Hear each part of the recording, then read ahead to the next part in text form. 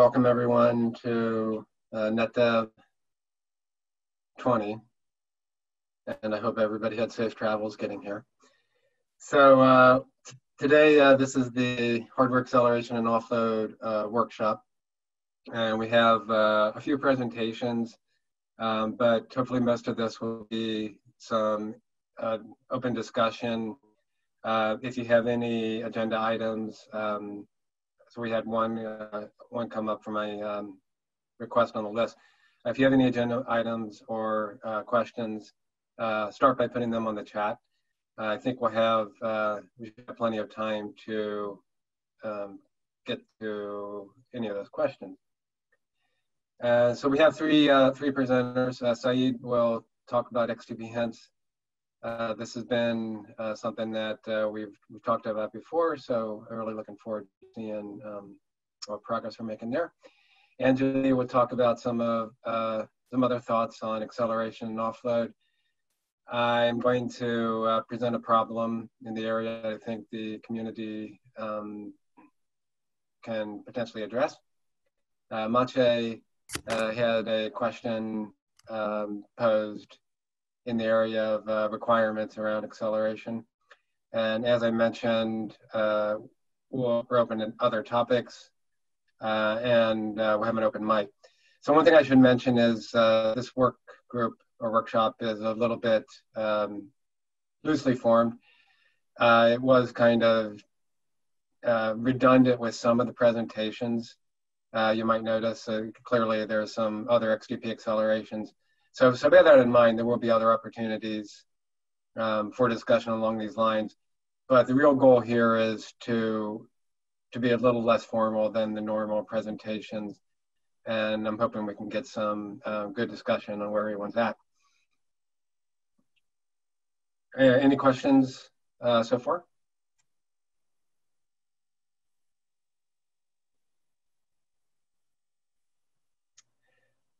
Okay, so with that, Saeed, are you present?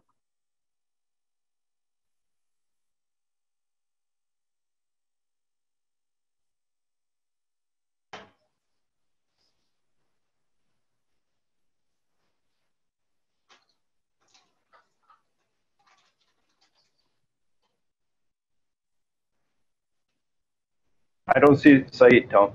Okay, Anjali, are you present?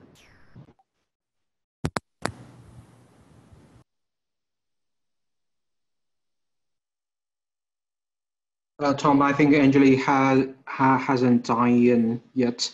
Okay, so let me go ahead and start it. Hopefully they're joined. I assume since this is the first session, we're probably having a little bit of a learning experience.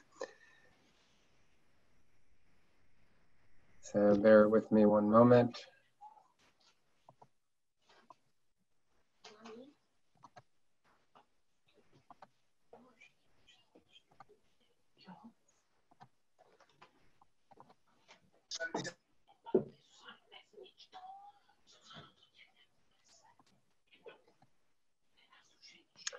Okay, so I want to talk about something that I've been pondering for a while in this particular area of accelerations, offloads, the relationship between hardware offload, hardware features, software stacks, SmartNICs, and programmable devices. So I think it's pretty clear that as an industry, we want to move in this direction. We want to have advanced hardware features. We want to offload virtual switch and advanced filtering capabilities. And we want it to obviously be highly programmable, extremely flexible, and yet somehow get all the performance and run at hardware speeds.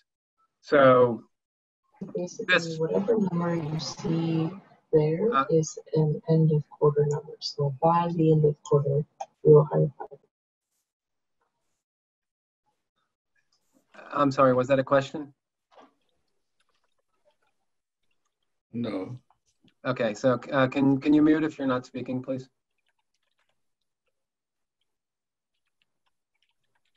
Okay, so here's the first question. And this I might have raised before. I don't know if it was in a context like this. But if you look at what we've really shipped in terms of hardware and hardware vendors and NICs, while there has been enormous effort on various forms of offload, in reality, very few of these actually are really ubiquitous across almost all the NICs and other known favorites. So clearly, transmit and receive checksum offload. This is implemented across a wide variety of NICs. It's been implemented that way for a while. RSS, we've made great headway with receive side scaling. So this is really good for reducing or improving the load balancing on a multi-CPU. TSO is also one, transmit segmentation offload, that we've done a good job on. So that's the idea that we take a large TCP packet greater than MTU, break it up into smaller chunks so they can be sent in the NIC. And the advantage there is we get economies of scale because the stack only had to process one packet. There is sort of a cognate on the receive side called LRO, large receive offload. This one's been a little less ubiquitous. I think the obvious reason is that it requires the device to be able to parse packets on receive. And it also requires the device to implement some kind of logic about this, since there is state involved. So in order to do LRO, we need to coalesce packets that are being received. And once we start doing that, that means we have to, on a per flow basis, collect packets, buffer them, and receive them in the stack. And then, of course, that means we also have to account for the possibility that not all the packets are received. There could be holes, so we have to have timers. And if you follow this, what it means is it's non-work conserving model. And this is going to be true with a lot of the offloads, especially receive. And in fact, is going to be one of the reasons why it's so difficult to make offload ubiquitous. But beyond that, though, there has been some implementations of IPsec. TLS offload is one of the newer ones, obviously. TC Flower offload has made some progress. SwitchDev. So all of these are at various levels. I think different vendors push different things. Some of them are useful, but it's not clear to me that they're universally useful at this point. And a lot of this has to do with the complexities of how do you interact with the host software stack and the device. Some of these have to do with maintaining state in the device and the complexities of that. So for instance, TLS requires a lot of state, especially on receive. So we hit some of those receive problems that I mentioned. So one kind of digression before we get into the actual problem, I want to make an attempt to clarify the definition between acceleration and offload. A lot of times these seem to be used interchangeably. And previously I had mentioned a definition, and I wanted to refine that a little bit. So the earlier definition was something along the lines of offload is something that the host stack wants that a device to do. So the device acts on behalf of the offload. And acceleration, the previous definition was that anything that speeds up, any offload that speeds up the processing would be considered acceleration. So those definitions really aren't great. And I think when we look at the wider problem, if we could distinguish these in a certain way, it might be helpful. So offload is specifically the host stack request operations from the device associated with either the act of transmitting or receiving a packet.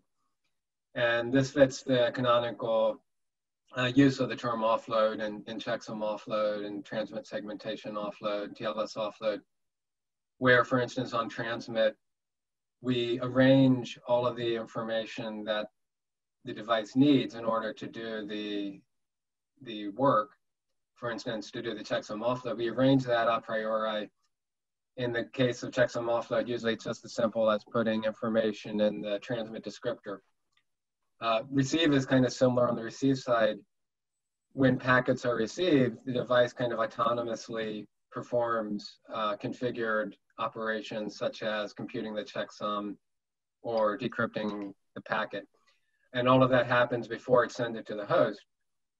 And again, when the packet is sent to the host in the receive descriptor, the device indicates what it actually did. So it would indicate, for instance, the checksum, packet checksum, if we're doing generic checksum offload. So in both these cases, it's kind of a disassociation between the host stack and the device. So on transmit, we create these transmit descriptors, and everything that we want the device to do has to be put into that descriptor, and the device has to understand it for the packet to be sent correctly. So for instance, if we have multiple operations, like we're doing TLS over TCP, we have to do that with the understanding that we're offloading the TLS operation, so that's sort of one command, and then we're offloading the checksum of the TCP, so that's another command. Now, obviously, they could be paired together, but we can imagine scenarios where it gets more complex than that. So for instance, we could have RDMA over IWARP, over TLS, over TCP, over UDP encapsulation. So you could have multiple checksums, multiple encryptions. That could even be over IPsec. And obviously the hardware can't support all that, but the point here is that the permutations could become almost combinatorial. And it's up to the device to expose the interfaces to which of those combinations can support, but it's also up to the host to understand which of those combinations can support. One of the major problems, and I'll allude to this later on, is that when we have an offload on transmit, the device has to the device driver and the host have to understand what the capabilities of the device are very, very precisely. You can imagine if the host tries to offload a checksum, and for whatever reason the device doesn't understand how to offload that particular checksum. Maybe the packet headers it doesn't understand, and it's doing protocol specific checksum offload. If it doesn't understand that, then the packet cannot be transmitted correctly, and we have a bug. So offloads are inherently complicated. Receive side's a little easier because it's optional. So for instance, if the device can't compute a checksum for a packet, it sends it up to the host and just doesn't provide the checksum information, and the host does the checksum itself. So that's kind of offloads. Now, acceleration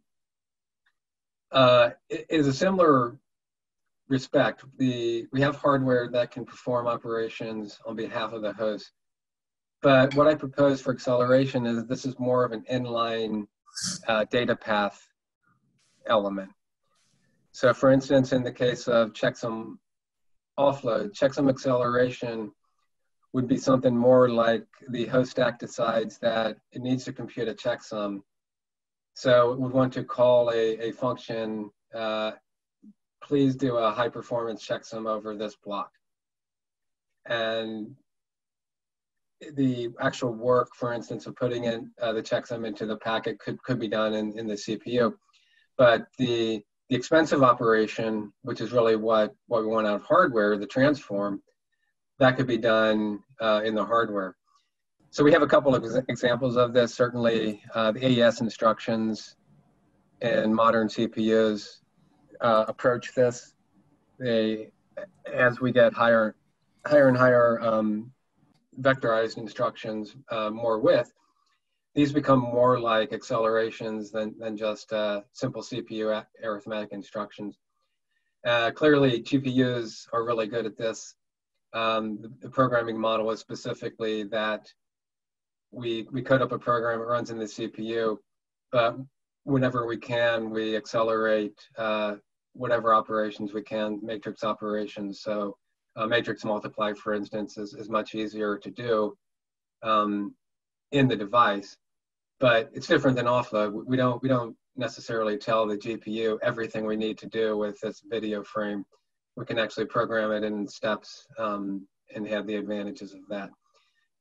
So just think of the difference here as offload is kind of fire and forget. The interface between the host and the device is kind of a one-off. We're transmitting a packet. Here's everything you need to do, device. Or receiving a packet. Here's everything I know about this packet. Acceleration kind of breaks it down and can be more granular. Okay, so we want to do this operation. I want to do this checksum. I can have a function for that. We want to do this acceleration. I have a function for that. We want to do this state lookup. Have a function for that, hash, etc.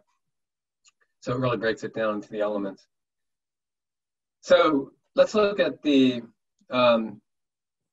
traditional stack driver device model. I think this is well known. We have host stacks that Linux, DPDK, obviously FreeBSD, Microsoft, everybody has sort of this model. Usually there's a common API into device drivers.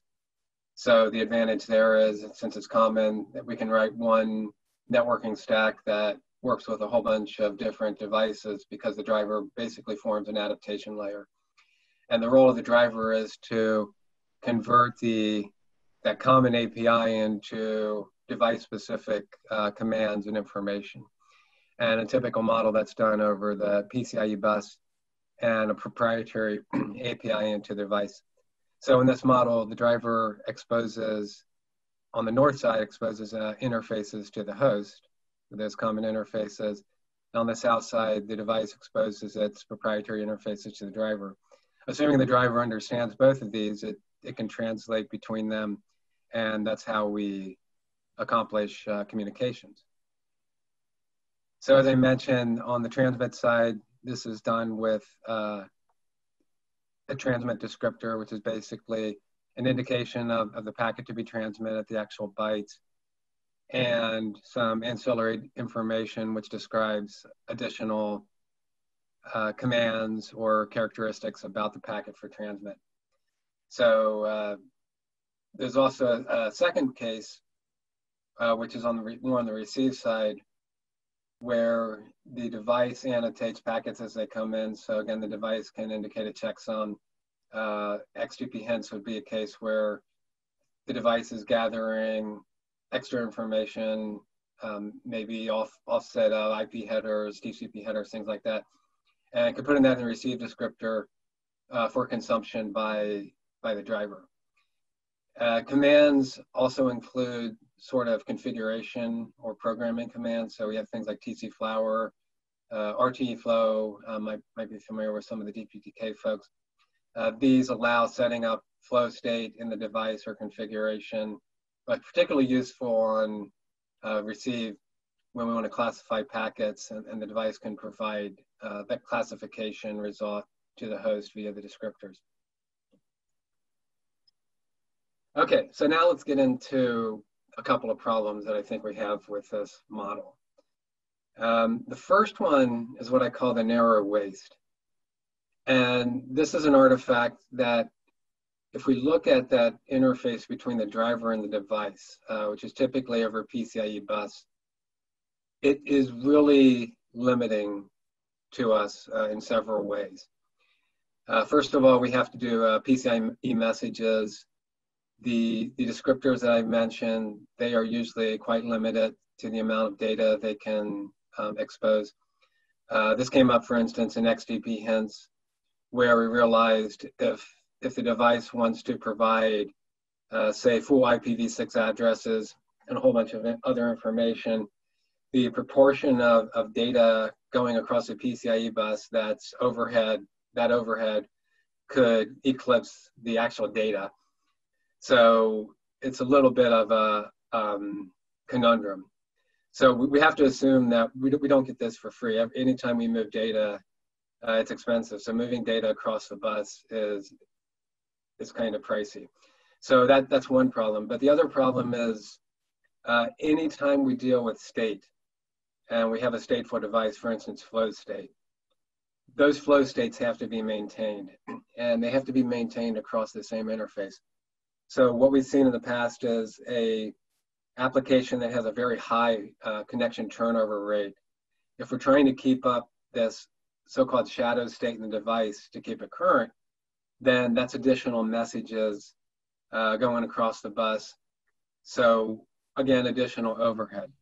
So the upshot of all of this is this kind of forms a narrow waist of functionality where even if the device driver or the device has really elaborate functionality, we still need a way for it to expose that in the host and not to overwhelm us with the necessary information to program or configure it.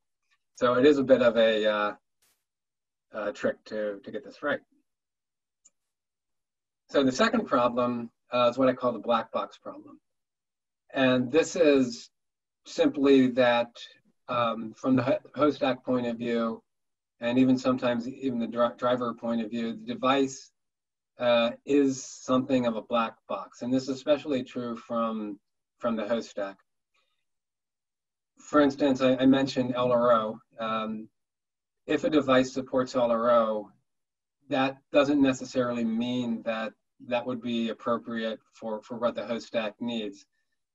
There's a whole bunch of other additional information you need for LRO to work. We would need timers, for instance, and they would need to be configured. We need to understand all the algorithms, how they work. Those, unfortunately, are more along the black box.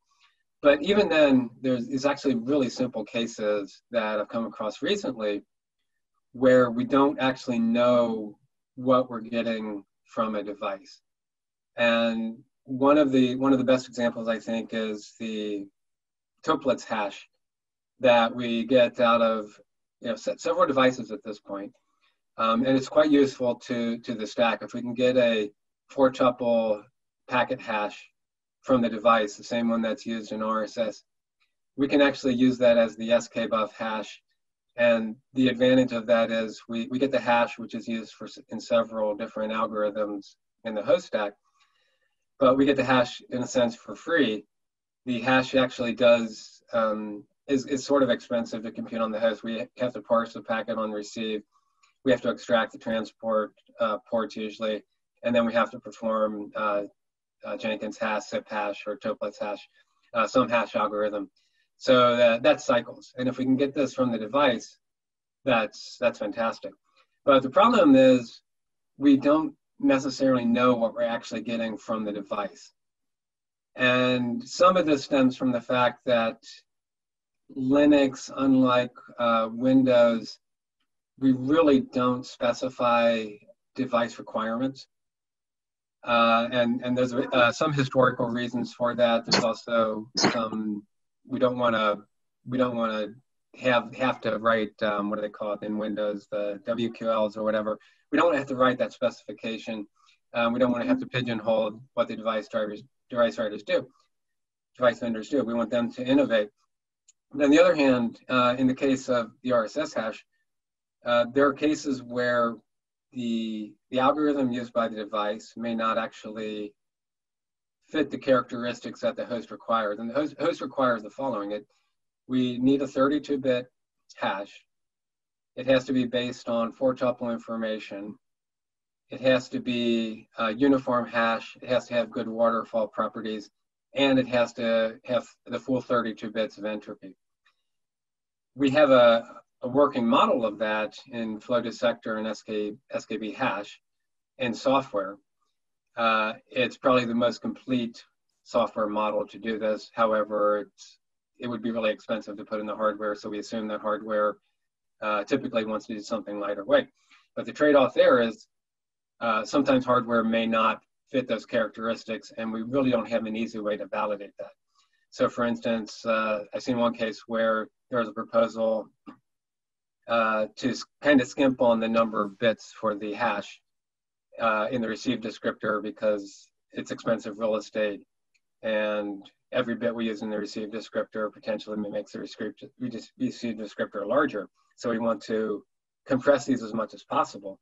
It's really hard to compress a hash because any bit we take out, we lose information. So when we compress that to 32 bits, we're effectively losing 12 bits of entropy. And that can create problems. If, for instance, we just take those 20 bits and we put those into 32-bit hash with a upper 12 bits or 0, if we do normal RFS or RPS, that's fine because usually we only look at the lower bits. But there are some other algorithms where we do look at the upper bits, like accelerated RFS would do that. So this is kind of an example use case. Generally, the device is a black box. We're hoping that some of it gets fixed with the ability to program these devices. For instance, in the case of the RSS hash, if we could actually program the device and make sure that we're getting the full 32 bits out of tuplets, that might be useful. So the outcome of this model is the narrow waist and the black box. It really does force offloads as opposed to acceleration. You can imagine in the current model, even trying to accelerate across the PCIe bus where we're calling individual function blocks out of the device would be quite an accomplishment, really difficult to do. I mentioned the maintenance of shadow state. So thinking about shadow state, it's a pretty big load on this system. And we know that we already, on a host, we already have connection states. And the host can have millions because the host is usually just limited by its memory, which can be quite large. So anytime we try to establish the shadow state, connection state, inside the network or even inside the device, invariably it's a subset, a proper subset of what's on the host. That creates a whole myriad of problems. The shadow state becomes a cache of connection states. And as we know, caches in the network are then susceptible to denial of service attacks on the internet. We also know that if the cache miss rate becomes too high, then actually having the cache may end up being worse than not having the cache. So it's a whole bunch of things. And obviously, there's been a lot of research into this, but I don't think we've actually solved this one. So the other offload or outcome, as I mentioned, we only have a few offloads that really became ubiquitous. And these are ones that are well suited. Checksum offload is great, but even that's elusive to get right. So we've had a long standing request from the vendors to provide checksum generic offloads as opposed to checksum specific. We're getting improvements on that, but there's still a lot of checksum specific offloads out there. The other thing this drives is least common denominator. When we have this scenario, when we're trying to support so many drivers across this model, it does kind of support the least common denominator, makes it harder to innovate, harder to add to the stack. And that's kind of tricky. So I have a couple of general, I don't want to call them solutions, but possibilities for solution spaces. So, excuse me. One concept is what I call split plane acceleration. So this is the manifestation of how to get acceleration at a lower level. And what it really requires is a tighter coupling between the low-level software and the hardware directly. So I don't think we can necessarily do this in the current model, and really going to be hard to do on servers. But thinking about something like SmartNICs, where the device is a closed environment, we can address it as a domain-specific architecture, which means we could in fact break down some of these barriers. So we're not necessarily stuck, for instance, between the application CPUs in a SmartNIC and the co-located hardware. We're not necessarily stuck with the canonical device driver interface. We could actually do something different. and we could actually allow more of a functional interface where the hardware exposes the blocks, and the low-level software could be programmable, consume that information. And because it is like something like a SmartNIC, we're still exposed to the host using the normal interfaces. But in this way, and this also supports more of a device data path programming model. In this way, we could get some more of the advantages of acceleration, at least at a lower layer, and reduce the load. So in order to do this, we would want to kind of split this between control plane and data plane. I use those terms reluctantly because the second we say, oh, connection setup, that's a control plane function, and then somebody comes along and shows that we have a TCP send attack. So it turns out that connection setup's actually data plane, meaning it's fast path. But we still have some concept of this. So for instance, TCP timers and what have you could be running more of a control plane. And then the data plane, data path would be more of an optimized data path. So if we want to get to the hundreds of millions of packets per second going through TCP, we really need this sort of optimizations and TCP to take advantage directly of hardware accelerations. Between these, we would really want to have a tightly coupled, almost asynchronous multi-processing system. So between the control and the data plane, have that shared state. So this eliminates the problem of shadow state. So control and data share the same TCP state, for instance, and they both can operate on it, but they're different parts of the same stack, optimized for different aspects of the stack. And then that gets us into the need for message queues between these and other sorts of queues. So a lot of this, I think, could be also hardware accelerated. For instance, message queues would be nice to have accelerated. So the result of this, this creates a much wider waste. So the hardware can provide access to granular IP blocks. So now, if it has a crypto function, the data plane, for instance, can call that crypto function directly. If it provides some sort of hash acceleration, hash computation, the data plane can call that, etc. So we've accomplished that.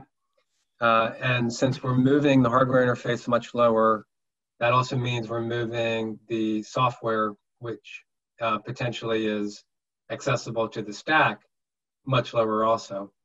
So a lot of the things that we've talked about that a device would do, for instance, going back to the LRO case, if we were able to program LRO in simple C code, but it runs at hardware speed, that's a huge advantage, because now the stack can actually see what the algorithms are, can see how the timers work, can see how we deal with packet holes, has control over that. When there's a bug, we fix it.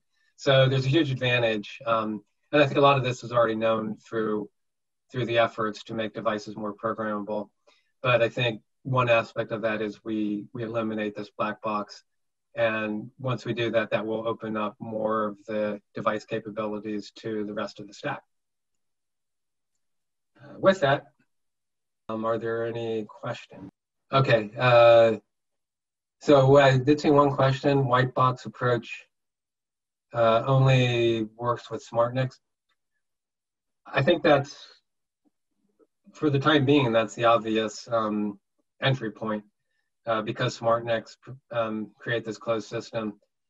But the thing about the canonical device driver model, it really is like 50 years old. And we based TTYs on it way back when. So we've kind of evolved that model. It's quite embedded, and it does have a lot of usefulness because it does allow us to support so many drivers. Fundamentally changing that model on the server side is going to be really, really tricky. What kind of functional interface we want to use? A memory map DMA for a user space app. and move all hardware-specific code to user app? That's an interesting question. And I think there's a couple of ways to look at that. So hardware-specific code, let's assume that means the programming for a device of some fashion, whether that be some sort of C code, offloaded eBPF, P4. That is clearly, the code itself is written by users, and we want the model where the users can download the code into the hardware, do it in safely, provide the environment and the hooks for that. So I don't think it's necessarily memory mapping from user space, but it's more, there could be a download function. So the assumption there is programming is not a continuous thing. We don't have to reprogram the device for every new flow, for instance. So if we can program the device once, that works. But we do need still some high performance interfaces between the host and the device. I'm hoping that CXL, the emergence of CXL devices help with that. Could you give an example of a functional interface accelerators? Yes. So I will be talking about BP4 on Monday. And that is write C code and get it accelerated. That's kind of the goal. And it has to be a little more than C code. It needs to be C code designed for that sort of acceleration. And the code can be written by the user or not. What we will need there is sort of a common interface into these device functions. And what I'm hoping there is that if we can get this to be a software problem where we're writing code, that it really becomes a compiler problem in order to translate that code into what the hardware accelerates, and completely eliminate the need for like SDKs and even the NPU model. So we have the compiler handles that. So we write plain, somewhat generic C code that is specialized for the networking problem with things like acceleration. And when the compiler sees, for instance, a call to the encrypt data block function, I can map that into whatever instructions it needs to in the target. Are you promoting different device types that connect to and bypass different layers of the kernel stack?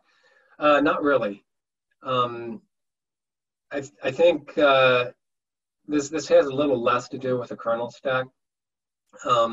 It really is, I think we need to think in terms of the stack. So for instance, in the control plane, data plane model, if we're splitting those,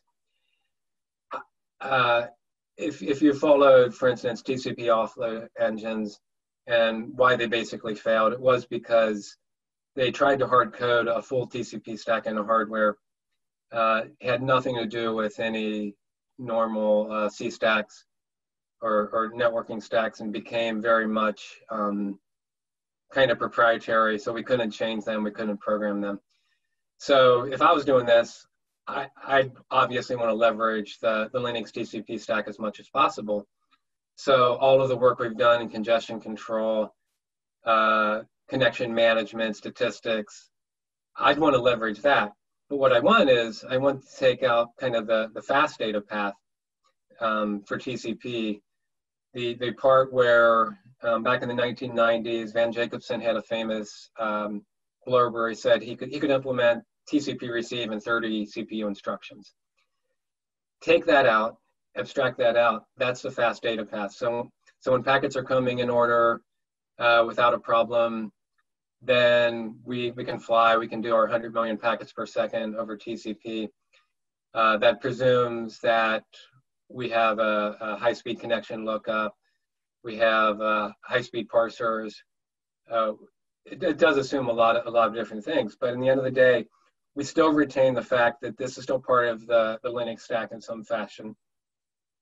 even if it's kind of co-located on a different CPU. It still interacts with that, but the model allows us to put the code in such that it is accelerated. And there was some kind of pointers to this. A while back, I posed a thing called TXDP, Transport XDP, where the idea was that we push some of the transport functionality down into XDP, but also that we expose the output from something like XDP at a much higher layer. So for instance, in the case of TCP, I'd like to see that in the device, in a programmable device, we can do all of the IP processing on the packet. We can do all the TCP processing. We can actually do the connection lookup and get the result. All of that can be done without needing any state, without needing any of the advanced TCP protocol algorithms. Once we have all the information, I'd like to jump straight into the stack processing at the received TCP packet in established state. The device gave us everything. If we can trust the device because it's white box, we can trust that it gave us the right thing and it's part of the stack, so we don't have to worry about the trust model. So I think that from that point of view, that's what I'd like to see. So I'm very familiar with the Netronome models, P4 and C. Like I said, let's also talk about BP4. I think it's, in some sense, it kind of combines the best of these. What was that? Tom, I think it was next, actually, before that question. Okay. Can I ask, okay, so can I make, I don't know how you're doing on time. I can ask a question or just let it off. I think I need to wrap it up in once, maybe one more question. Yeah, so in regards to the, you mentioned these patch. I think you saw those patches on the list. First of all, there's a talk tomorrow at the TC workshop on this. It's a very interesting approach. What it ends up looking like is you have a hierarchical model. The NIC is, you can look at the NIC as a totally different host or different node in the graph of packet processing. You have to program it differently. If you're programming it, you have to know what that 32-bit hash means when you receive it in the kernel.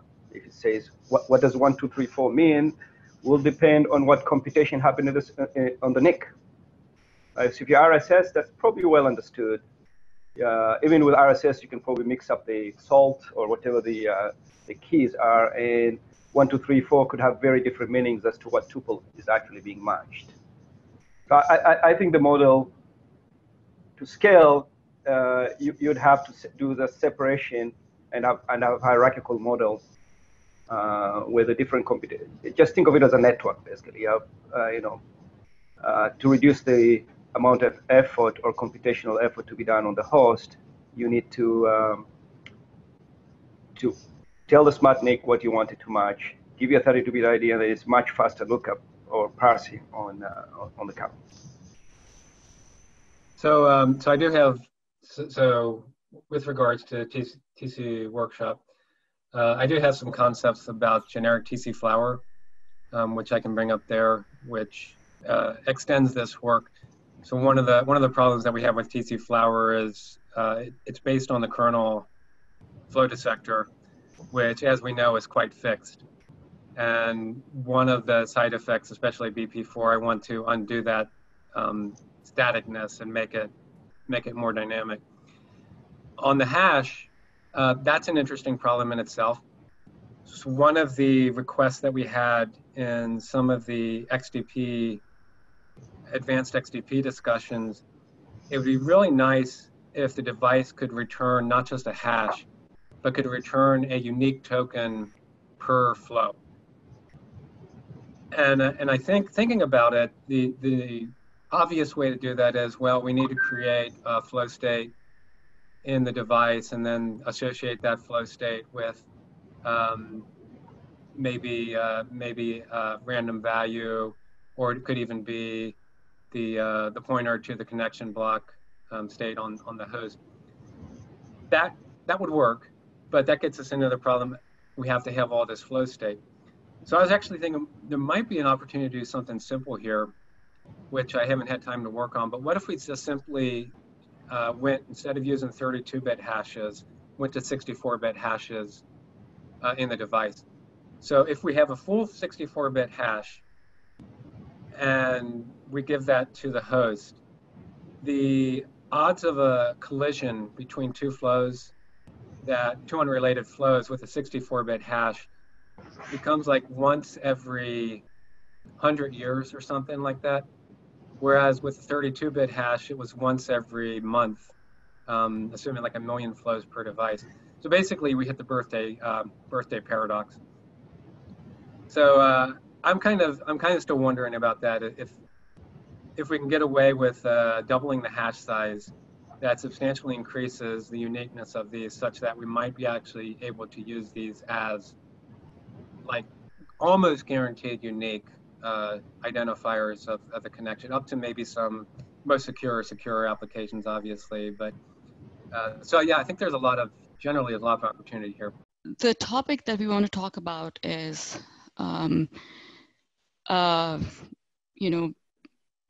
some different view on switch dev and port representers and stuff like that.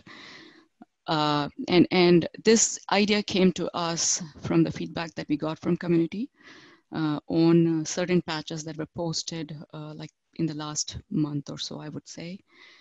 And so, we first want to explain what is the challenge that we are having, and then the solution space.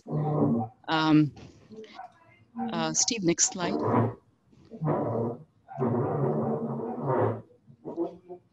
Okay, so with that, I'm going to let Steve do the talking here, and then I will come back a little later with some discussion. Okay, so I'll first recap the problem we were facing, because that's all the basic before we sending the patch. And so if we are revisiting the problem we were facing, mainly we have 3 problems. So the first of all is we are trying to enable the device for some workload, and the workload is typically to steering the traffic. And so we know we want to offload the flow, program the flow on the device and the steering traffic. But the traffic is it's various telecom protocols, and even some protocols is customized protocols, which means that is not uncertain. That's an uncertain protocols.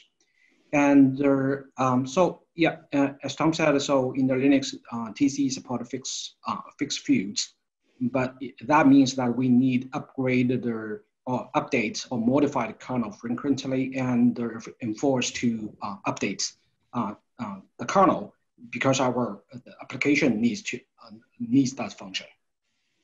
And the last one is even because it's going to address some the data plan functions. So, but in terms of the flow offload, data plan function need to resolve the slow parse exception and then update the flow.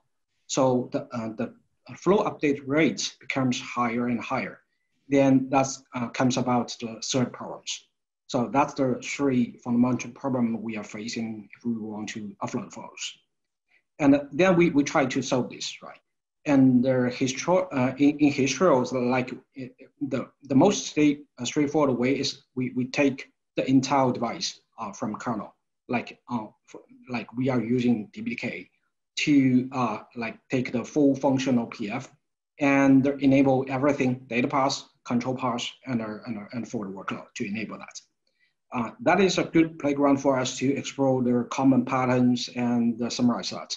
But there's the most significant cons is we will lose the host network connection, manageability, and the stable access. So this is not good for any of the production. So we are trying the better solution is that we always have the kernel to take over the PF and the application. So here the control plan application is relative. So this is not really control plan application. When we have a data plan application, when we offloaded our flows sharing and the forwarding logic into hardware, then the application remains. Application is take over the exception and handle the slow pass. So on that perspective, we call it control plan. We try to limit that application only on the VF, on the trust VF. But we expect it to program the steering flow for others, because we want to redirect flows for the workloads for the other VNF. So if we're doing that, so it shows that so any pre-programmed flows for PF traffic, we will enforce it to infrastructure management, and that will share kernel with other hoster applications, agents, and etc. That's for the management, infrastructure management.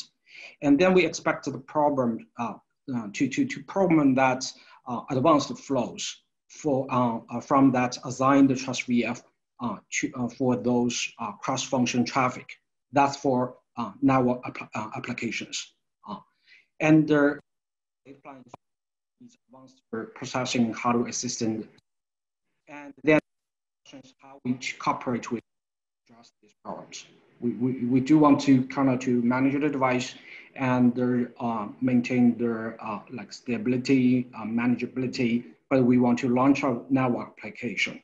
The application is for like for the next slide. Like I take like this as a quick sample. So this is like the gateway in the wireless edge. So basically, this is our like multi-service edge computing. So on that part, we see there's a node, our network mailbox, which is a UPF. UPF is our gateway. And then it will redirect traffic. So there's a different kind of traffic. So for the control plan nodes, it's N4. And then N6 is our typical for the data network. And then locally, they have a local data network, local area data network to host a lot of applications. These applications are not necessarily being a network function. It could be a normal application for media processing, for video, and etc. So UPF is acting as a gateway. So when the MEC platform comes to, like when anyone takes our MEC platform, this is a normal NV platform. You have an infrastructure for computing, for networking, for storage. Then you launch our network application. This is a UPF gateway. Then actually the entire platform delegates the data plan to the UPF. So when the UPF start to like offload the flow to the hardware, it needs to update the flow. So the flow is not only to handle the packet that belong to eBPF itself, but also need to steering traffic across different nodes, non-nodes, different sandbox to different application in the sandbox.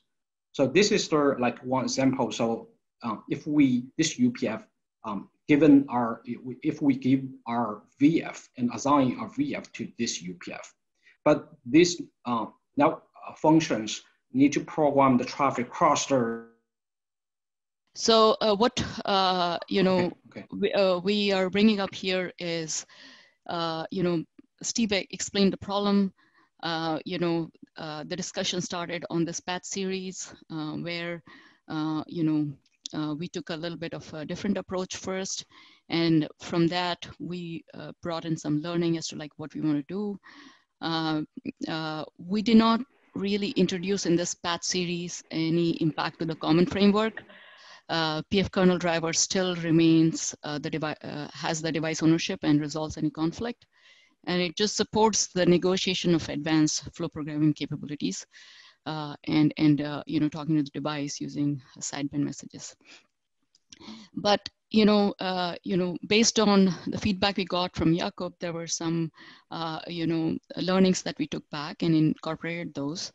What we believe is if we were to take this and problem and you know, run switchdev and TC framework on top of a trusted VF, it will solve at least few of our problems. So as follows, right? So we will be able to, I'll go from bottom because the third one is what gets addressed, which is separation of the control plane kernel from hosting kernel, which provides the independence and different rate of change between the two kernels, because we want a stable kernel for the hosting purposes and the hypervisor running there. But we want a much higher rate of change on the kernel, taking the latest kernel patches for where the slow path or the exception path data plane runs and the control application runs. I mean, as Tom pointed out, it's still data plane there. It's not really control plane. It's just the control plane application that is running in that kernel. So that definitely gets solved if we run the switchdev and port representer on top of a trusted VF. What doesn't get solved is right now we are using TC Flower in conjunction with switchdev and TC, which relies on named fields, does not really help with the new or unknown protocol problem. And I think, as Tom proposes his TC generic solution in the later presentation, I think that would be a good way to kind of move forward to address that problem, so that the kernel kind of the flow dissector can actually be not fixed, but adapts better to the different new protocols that are being used. Named fields with TC Flower puts us in a very protocol dependent flow dissector, and that can really hinder with in certain areas where protocol innovation is the key. And then there is the second problem, which is really high flow programming rate from control plane. And this one is still not solved as far as we can see. There are a lot of efforts going on. And as far as I'm aware, there is, the AFXDP for control plane. There is enhanced, some work that was done in the last 2 years with, from lots of folks to improve the TC performance itself for flow programming rate, but it is still nowhere close to what is expected in these telco-like environments, where the rate of programming expectation is 1 to 10 million flow rates, and on from couple of cores, and so that's the still the area that we need to as a community we need to innovate. But at the same time, we at least think this addresses the proposal addresses the separating the control plane or separating the slow path data plane from the fast path, and gives them different speeds of growth in terms of innovation, because the innovation on the control plane side is a lot higher than what is happening on the hosting side, where you want more stability. Steve, let's go to the next slide. So this is pretty much the separation that we are hoping. So there is a switchdev and port representer on top of a trusted VF. And this is running either in a separate kernel or some other kind of isolation. Separate kernel really helps, as I said, and then we have the stable kernel, which is providing the VMs for either service appliances or for hosting purposes itself. What is not really shown here is, the stable host management PF. The traffic rules for those are pre-programmed so that you always have your connectivity to the host. But the rest of the flow steering is programmed through this trusted VF, so that it can be quite flexible to decide what kind of traffic is going to the other VFs. Next slide, Steve. Okay, so in conclusion, what we want to say is delegate switch dev to trusted VF that runs separate control plane kernel or plus application responsible for hardware offloading or using hardware acceleration for both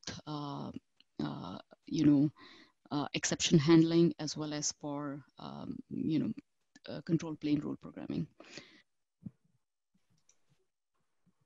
And then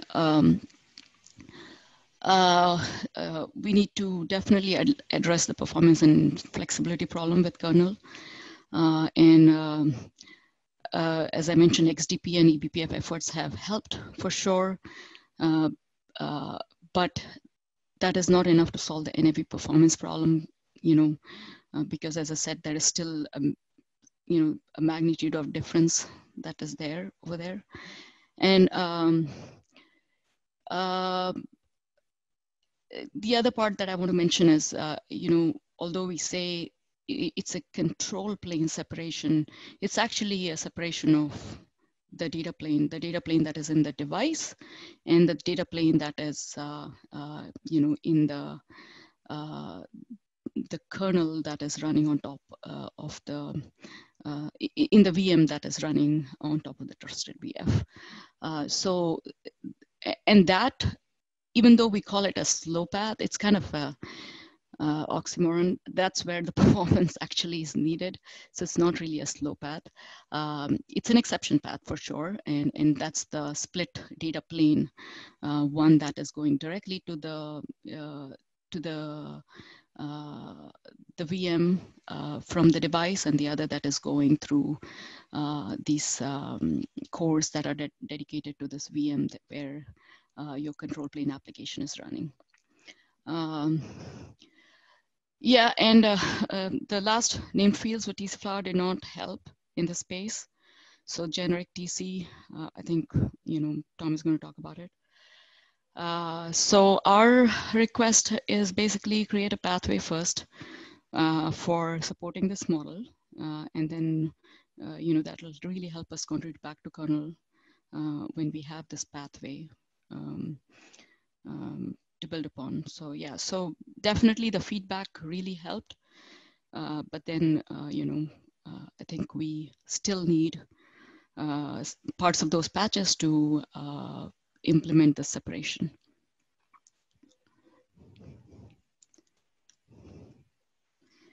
That's pretty much it. We can move to questions. Okay, I'll set an example. Okay, go ahead, This is John. how you unmute and then you turn on your video so that it can be recorded on YouTube. If I understand you correctly, you are proposing this trusted VF, there's only going to be one on the host, or there's not? Or what if you have multiple tenants, for example? Yeah, so I think for now, what we're looking at is a single trusted VF, because we want, single traffic controller, let's just say it that way. There can be a case where you may have an active failover kind of situation. But then at a time, this is basically saying a single traffic controller is less confusion and less chaos. I was actually going to just make one comment to add to what Jamal said, right? Like in the case of a NIC, I think the one controller model makes a lot of sense.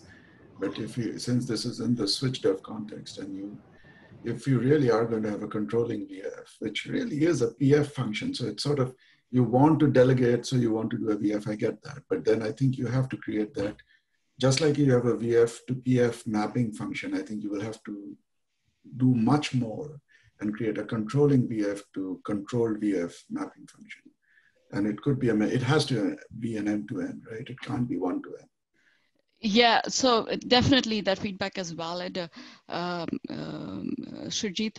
What we are doing right now, I think it helps us to keep one controller, but you know, it is something that we need to consider for future use cases where you might want to separate your traffic controller functionality into multiple such VMs or containers, whatever, that do their pieces, right? So yeah, so I mean, that's good feedback. I will, we'll have to think through if there is a need for doing that. So one other point on SwitchDev is that we are trying to not use the PF as a host in that device anymore. It has its representative port so that it can be configured, but that's the uplink port, that's the cable port itself, and not on that device on the host side. If the host needs networking out of a SwitchDev, it should be using a VF for itself. You're saying reverse it.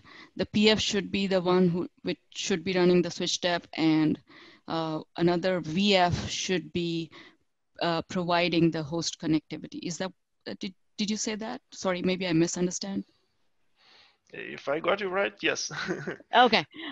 So I'll answer that question, right? Why we cannot do that? It's a chicken and egg problem, right? If I use a VF for host connectivity, the VF comes later than the PF, and so the stable connectivity can only be achieved through a PF that exists before the egg is born, so the chicken has to be there. So yeah. So we need that PF, and we need fixed rules for directing the traffic to the PF so that its connectivity is always maintained, and then the VF itself provides the flexibility of steering packets to other VFs, right? So and this the issue with the control plane application is also this, that as I said, it iterates much faster rate than the rest of the stuff which needs to be stable. Plus, you also have things like, you want to do updates on that control plane application. And for that reason, it can have, microseconds or milliseconds of, no connectivity, and that's perfectly okay for certain systems. But losing connectivity to the server itself or the other VMs is not an option in most cases.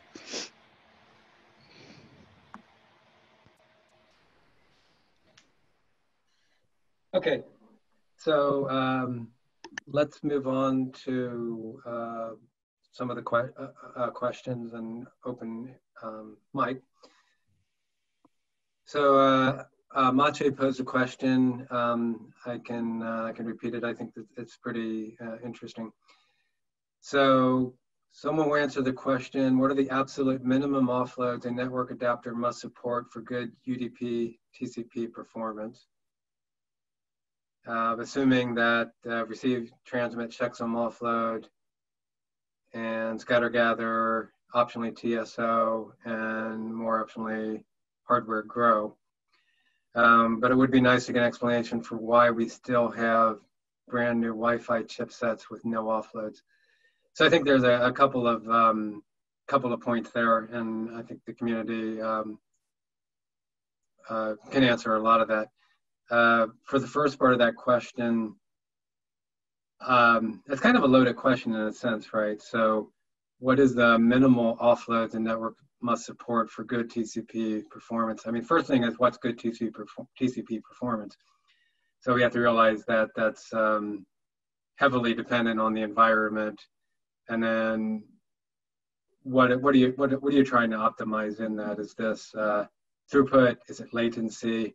Is it connection setup teardown? Is it power on the device? So there's a lot to that, obviously.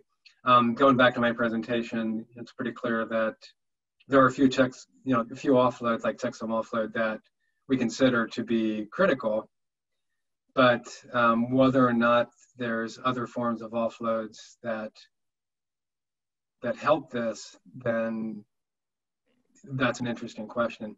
The part about Wi-Fi chipsets with no offloads, that's also kind of interesting because one of the applications that I don't know if this is actually happening, but I've heard about is on a mobile device. The biggest problem there isn't actually performance in terms of packets per second or throughput or latency, it's power. And the question there becomes, how can we offload TCP functionality to improve power? And one of the ideas, and I think Eric Dumazet might have some work on this in his SINs in XDP, SIN processing in XDP. If we can offload things like receiving SIN or TCP keep alive, if we can push those down into XDP and then subsequently push those down into the device, once you push those down into the device, then we should be able to process packets in the TCP data path completely without even waking up the CPU. So I think the answer to this question is there's a lot of answers. And you know, I'll open it up if anyone else in the community has points about this.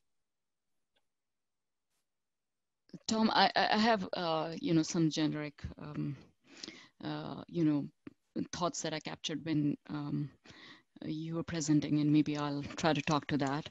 So you know, we did talk about offloads and acceleration. I just want to add to that, there is real good value to the generic offloads, and you know, it's really key. And I think you have been emphasizing that for a very long time, where you know, all the generic checksum offload or generic segmentation offload or whatever.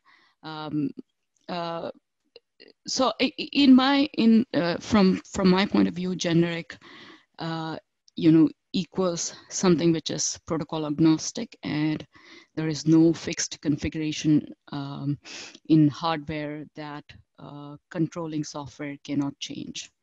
So that's how I kind of think about generic, and they're needed both on the host side and on the switch side, not just you know, whenever we kind of talk about generic offloads, we pretty much you know, limit to what you mentioned, which is from Maciej's angle, you know, the checksum offload or hash or segmentation offload or coalescing or you know, things of that nature. But I think there are a lot of generic offloads that are needed on the switch side as well. And they might be a different set than, you know, the 4 or 5 that we talk about most of the time. And then there is also the importance of generic blocks in the pipe. Ultimately, you know, the hardware design for packet processing, there is, you know, just 2 kind of things that are going on. One is, you know, memory optimizations. And when I say memory optimizations, basically doing a very context-aware algorithms to kind of decide what is in near memory and what is in far memory. You know, and that is a key, and that is, you know, knowledge about what the networking flows might look like, or you know, the nature of those flows or whatever. You know, and that's where most of the innovation from a hardware vendor comes from, in deciding A, the sizes of those near and far memory, and B, you know, algorithms that decides what remains in the near memory versus what goes to the far memory. Of course, I mean, this comes into play only if we assume there is, you know, flows that are offloaded into the hardware, unlike the model that you were talking about, where, you know, you would rather have a larger hash, which is stateless, than, you know, have a flow rule in the hardware. But, you know, in some cases it's unavoidable. But I mean, I really like a larger hash thing because it's so much more scalable. And scalability is ultimately what decides everything for a data center, right? So, And the second part that I said, for a hardware vendor, memory optimization is one part, and the second part is network or IO atomic operations. And I think you covered that one as well, which is like, we really need some of these stateless IO operations, checksum or CRC32 or hash or whatever. And then there are some which are stateful, like crypto and compression and whatnot. And we'll have to look into those as well. The other key factors for hardware design or hardware offload or acceleration design is modularity, just like there is in software. And the good part is, and I can speak from my experience doing software first and then going into hardware design. Coming from the same thought process that that modularity needs to be maintained throughout the pipe, whether it is the pipeline data plane pipeline running in software versus in hardware. That really decides whether you're building a hardware that is going to last 2-3 years or many more years. And then the other angle that I would say from a hardware vendor's perspective is a quality of a hardware. I mean, we pretty much look at it in a very short term, or in a very, the tests that we have designed, like the test kits and everything, or benchmarks that we have designed. They are designed in a way that they focus on a given deployed protocol, right? And hardware vendors can take shortcuts and optimize just for that protocol. But that yeah. So for the sake of time, I'm going to have to interrupt you here. So the second part of Masvi's question was basically asking about aggregation, what to do about it. Both cellular and USB adapters appear to often memcopy everything to do non-GSO style packet aggregation, deaggregation. So this is obviously a long-standing topic. We have really good capabilities in software to do GSO and GRO. Even before we talk about hardware, there's a lot of value in just having that in software. It actually solves a large percentage of the problem. And like I said, even something like TSO and LRO are difficult to do in hardware. But the interesting question is, and I think we're going to get to this in some other topics, what about other forms of batching? And batching is a little broader topic, where if we collect packets together, can we operate on them as a single entity, even if they're not exactly the same flow or same connection? And we can look at some other, I mean, there's been some work here. I think XDP batching has been a topic that we've talked about a lot. But there's also something interesting in VPP and DPDK. I'm not entirely convinced that that's for Linux, for instance, but it does have some interesting aspects on batching packets together that kind of have similar characteristics but aren't exactly the same flow. So maybe if anyone wants to comment on this topic. Tom, there's also cases of batching when we do the defrag, especially in the telco cases, where it is not always avoidable, the fragmentation. Right. So I guess the question more is along the lines, what's the direction for hardware acceleration in this if we want to go beyond, well, assuming that we get the basic segmentation offloads reasonably accelerated. Okay, so with that, it's now 9:30, so time flies. I'd like to thank the organizers. I think this was pretty good.